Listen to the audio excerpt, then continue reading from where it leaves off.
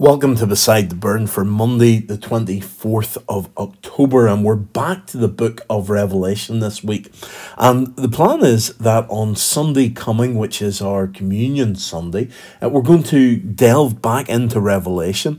Again, we're going to jump ahead a little bit. We're going to jump ahead to chapter 19, because if we're looking for some sort of relevance in the book of Revelation about our communion and about meeting around the Lord's table, then that leads us to chapter 19, where we encounter the marriage feast of the Lamb.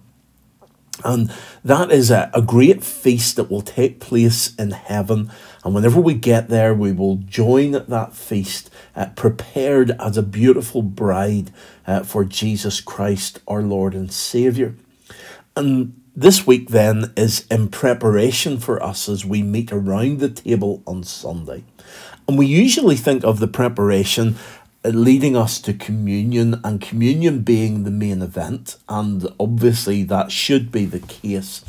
But what we're going to discover is that as we prepare for communion, communion then prepares us for the next stage, which is the marriage feast of the Lamb.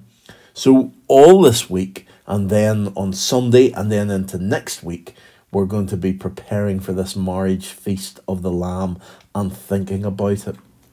Now, as we encounter the marriage feast of the Lamb, we're going to start this week in chapters 17 and 18, which give us a little bit of introduction into what is going to happen at the marriage feast of the Lamb, and also describes why this marriage feast is so important.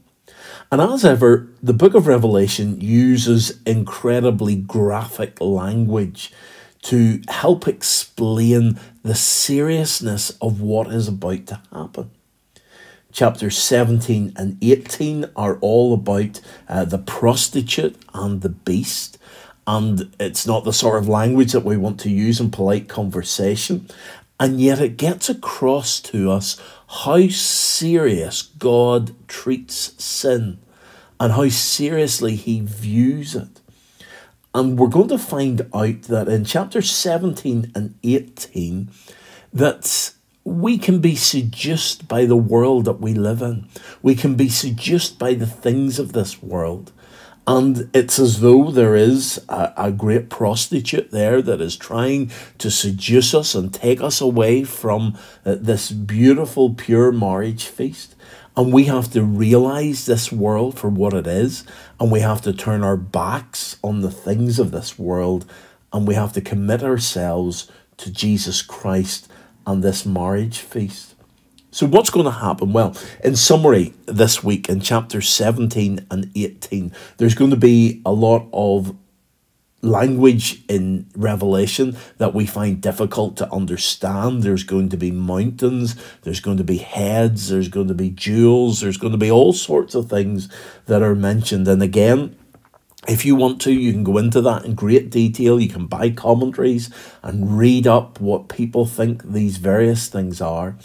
But as we've been doing in this series in Revelation, I simply want to give you an overview so that you can read through it and understand where we're going and see what's happening. So we're going to start in chapter 17 and 18 with the seduction that this world has in us, drawing us away from God, drawing us to the things of this world and the sinful pleasures of this world, and trying to keep us away from God. Then we're going to see the breakup in that relationship, that whenever we come to our senses, we turn our back on the things of this world and we turn towards Jesus Christ. Then we get ready as the bride of Christ, the church being brought together, ready then to go to this marriage feast of the Lamb that will come when Jesus returns. So that's the pattern that we're going to follow. Today we're going to read verses 1 to 8 of chapter 17, and that gives us a little introduction. So let's read together and see what God is saying to us. And this is entitled in the NIV, Babylon, the prostitute of the beast, on the beast. And immediately we encounter the name of this place, Babylon, and that takes us back to the Old Testament, takes us back to the Tower of Babel, whenever the people of Babel decided that they were going to build a tower and try and reach up to heaven and become more important than God, and God mixed up their languages so that they couldn't work together. It also leads us forward. A little while ago, we were in the book of Daniel, and it was Babylon that came into Israel and took captive the people of Israel and took them away. And Daniel lived basically all his life in Babylon, there in exile, serving God and following God in the midst of this evil city. And here in Revelation, we're told that Babylon is this world. And all the sin of Babylon is the sin of this world. But the interesting thing that we're going to find out here is that Babylon looks attractive to so many people. Babylon manages to seduce so many people. And the things that, if we are looking to Jesus, that we would find abhorrent and that God finds abhorrent and sinful, are the very things that attract people to Babylon. So let's read together. One of the 7 angels who had the 7 bowls came and said to me, "Come, I will show you the punishment of the great prostitute who sits by many waters. With her the kings of the earth committed adultery, and the inhabitants of the earth were intoxicated with the wine of her adulteries." So right off, we're being told that this great prostitute is going to be punished. But we also see the power of this prostitute of Babylon that has managed to seduce the kings of the earth and has also intoxicated the inhabitants of the earth. She seems so attractive. She draws people to her sinfulness and makes what should be abhorrent seem attractive. Verse 3, "Then the angel carried me away in the spirit into a wilderness. There I saw a woman sitting on a scarlet beast that was covered with blasphemous names and had 7 heads and 10 horns. The woman was dressed in purple and scarlet and was glittering with gold, precious stones and pearls. She held a golden cup in her hand, filled with abominable things and the filth of her adulteries." We're taken here into the wilderness and we see the woman. And whenever we look at this in the cold light of day, we see how grotesque Babylon actually is, that the blasphemous names that are there, the 7 heads and 10 horns. But also we can see how Babylon seduces people. She's dressed beautifully in purple and scarlet. There's gold and precious stones and pearls. She looks so attractive. She is the real deal. If this is what you are after, wealth and fame, then Babylon is able to offer it to you. There's nothing fake about this. This is real gold, real precious stones, real pearls. But she has this cup in her hand, and the cup is full of the most grotesque things, and she is drinking from this cup. And we wonder to ourselves, how can anybody find her attractive? And yet that is how she seduces. Looking at the cold light of day, it looks the most horrible sight that we can ever imagine. And yet so often we're tempted and we're taken away and we give in to the seductions of Babylon. The name, verse 5, written on her forehead was a mystery. Babylon the Great, the mother of prostitutes and of the abominations of the earth. I saw that the woman was drunk with the blood of God's holy people, the blood of those who bore testimony to Jesus. When I saw her, I was greatly astonished. So this cup that she is drinking from actually contains the blood of those who have stood up against her over the years, those who have called her out for being fake and for being against God. She has destroyed those people. She has taken their blood, and she thrives on taking God's people away and on trying to destroy them. And notice John's reaction here as he sees this all before her. He is greatly astonished. Some of the other translations say that he is amazed at her, or he marvels at her with astonishment.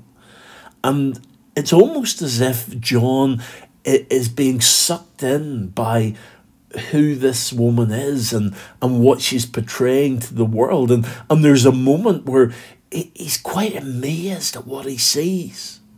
He's astonished. He's not repulsed, but he's almost drawn towards her. Then the angel said to me, "Why are you astonished? Why are you even taking the time to marvel at this woman? Can you not see how evil she is? I will explain to you the mystery of the woman and of the beast she rides, which has the 7 heads and 10 horns. The beast which you saw once was, now is not, and yet will come up out of the abyss and go to its destruction.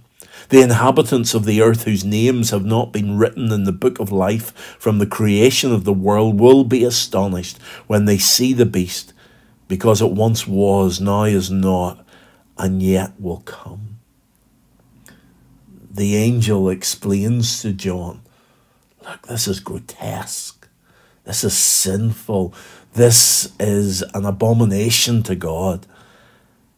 Why would you be astonished? Why would you marvel? Why would you even entertain this evil when there is a holy, perfect God? And yet, we don't have to look far in the world today to see the seduction that has taken place, to see how many have been led astray, even those that we had high hopes for, who have given the outward appearance of trusting in Jesus Christ, often later in life have been seduced away. And we've seen a great falling away in these days. And this is what's warned here in Revelation. So let's pause for a moment today. We'll come back tomorrow and read the next part. But let's pause and let's ask that God would protect us and help us to see this world for what it is. The world tries to make these evil things look entertaining and look harmless. And Christians are accused of being prudish, of taking things too seriously whenever they complain. And yet here we see the reality. So let's pray together. Lord God, we are coming to your table this coming weekend, and we pray that you might help us prepare to meet around that table, and that you would speak to us, Lord, and open our eyes, we pray. Open our eyes this week, Lord, that we might see clearly the ways that we have been seduced by Babylon. That we would clearly see the sinfulness that would keep us apart from you. And Lord, as you expose that sin to us, help us not, Lord, to marvel and be amazed at that sin, but help us to be repulsed, Lord. That we would turn away from the things of this world, that we would turn away from the seduction of Babylon, and that we would come to you, the holy, perfect God, and meet around your table. So, Lord, be with us this week, we pray, and help us as we prepare, for we ask it in Jesus' name. Amen.